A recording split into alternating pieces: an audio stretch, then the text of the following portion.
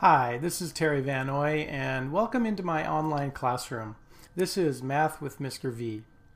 I want you to remember that while you watch these videos, these lesson videos, I am going to talk you through the concepts and then present a problem for you to try. So grab a piece of paper and you can pause, rewind, even fast forward anytime you'd like.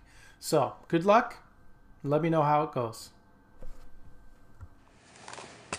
All right, here's a challenge problem for you. This is kind of a summary of theorems 8.1, 8.2, and 8.3.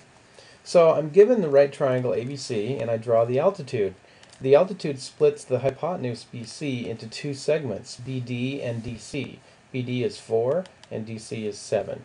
So the question is, with this example, what's the measure of the two legs of the right triangle when the altitude is drawn? And what is the length of the altitude? So I'm going to call the altitude x. We're going to be solving for that.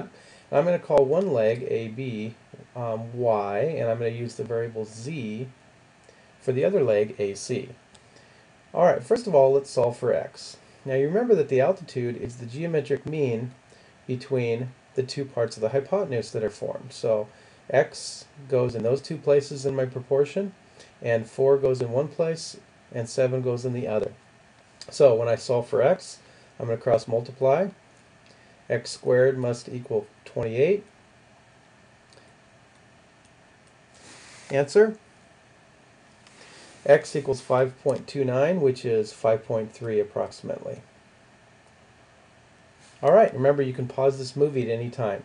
Let's solve for the y leg. Now in theorem 8-3, it says that the y leg of the original right triangle is the geometric mean between the near part of the hypotenuse and the entire hypotenuse, which is 11. So y squared equals 44.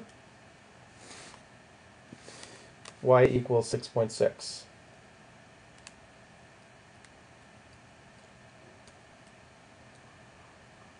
All right, let's solve for z.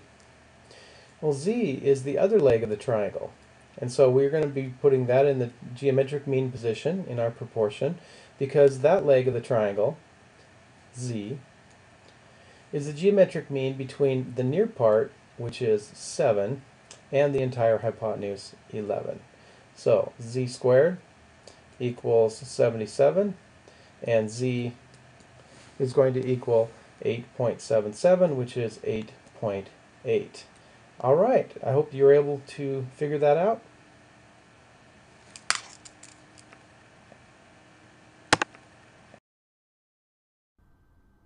All right, how'd you do? Hopefully you understood the concepts. Remember that if you want a related video or a concept that's similar or just extra practice, email me and let me know. I can record a new one for you and we can customize it. Once again, this is Terry VanNoy in my online classroom with Math with Mr. V.